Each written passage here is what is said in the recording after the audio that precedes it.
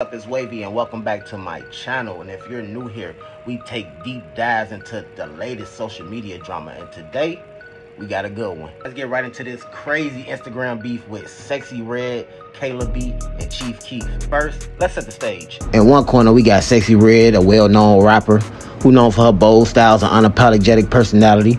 Then in the other corner we got KaylaB, an outspoken influencer who never afraid to speak her mind. In the middle we got Mr. Sosa himself, Chief Keef, a well-known Chicago drill rapper and with a massive following.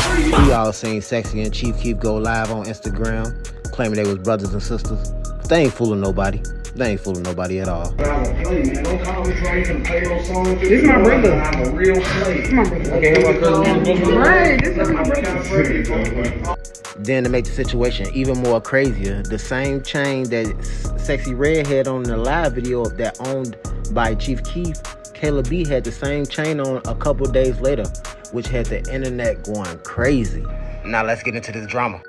Accusations was thrown, the fans were left in shock while the drama unfolded right before our eyes. The comments, the posts, the stories, it was a full-blown showdown. And just as we thought the little beef was over, SexyyRedd came back with one more reply for KaylaB. You can't run me off that easy now. I guess we gotta share that deep. We sharing these niggas. You know what I'm saying?